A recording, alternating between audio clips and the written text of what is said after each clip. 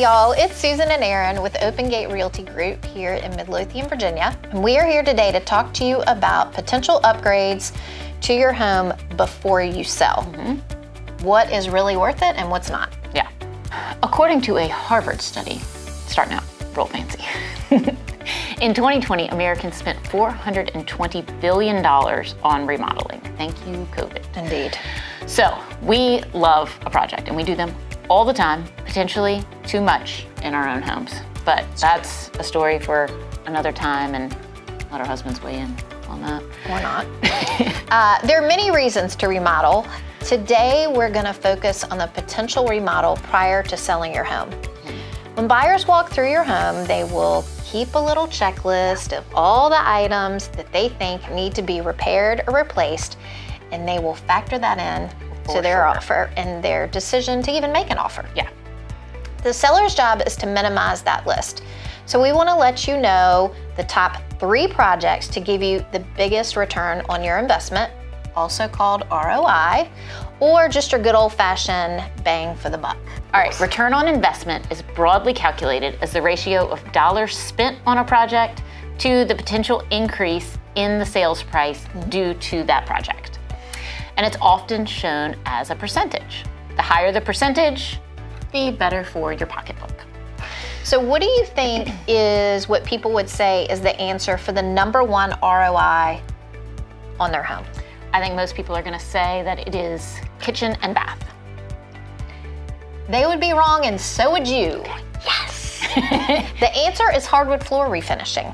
Okay. Yep, it's not sexy, but the math works out to a potential of 150% ROI. It's nuts. It's insane. But from a buyer's perspective, you're looking for a wow.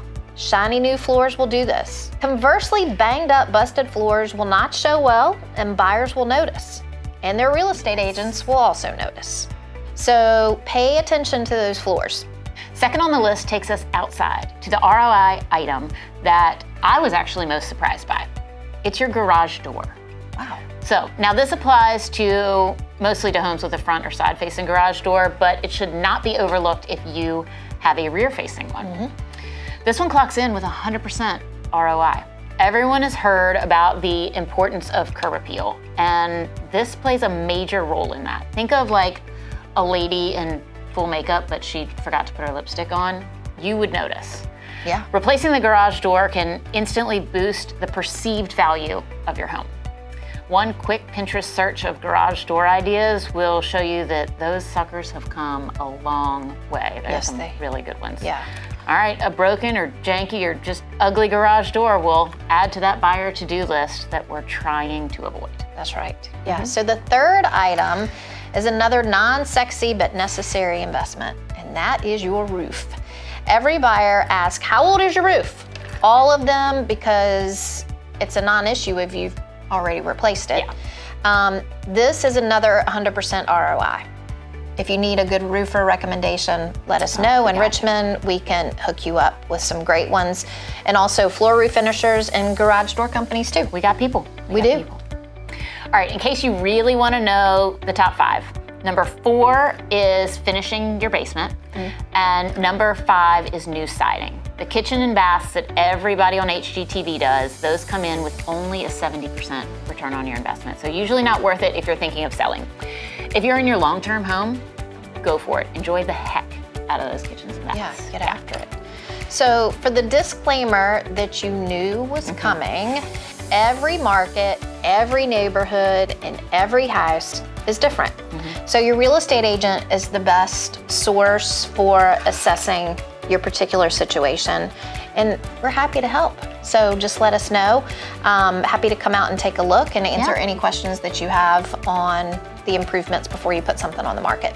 If you're interested in the full report and love the math and numbers, just let us know, and we can send you the link to the National Association of Realtors 2022 Remodeling Impact Report.